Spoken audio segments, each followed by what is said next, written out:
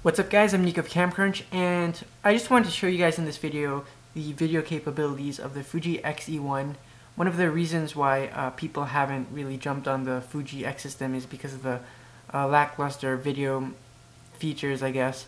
But the video isn't actually that bad, and right now what I'm doing is I'm recording audio with my Zoom H1 recorder plugged straight into the Fuji X-E1 via a 3.5mm cable, and then I have a 2.5mm adapter to plug it into the camera because the camera only has a 2.5mm jack input.